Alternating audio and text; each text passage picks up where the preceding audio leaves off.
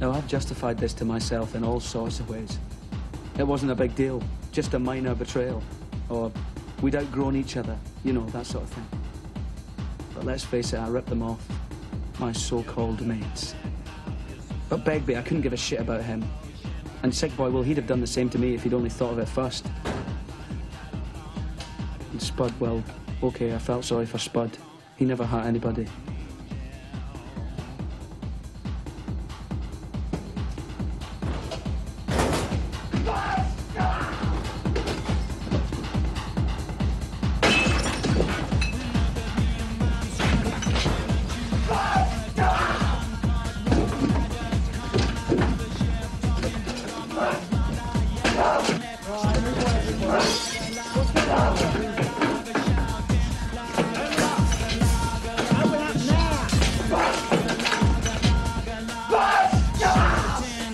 So why did I do it?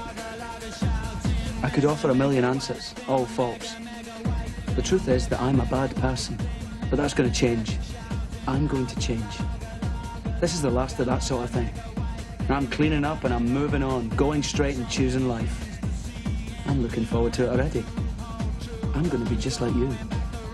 The job, the family, the fucking big television, the washing machine, the car, the compact disc and an electrical tin opener, good health, low cholesterol, dental insurance, mortgage, starter home, leisure wear, luggage, three-piece suite, DIY, game show.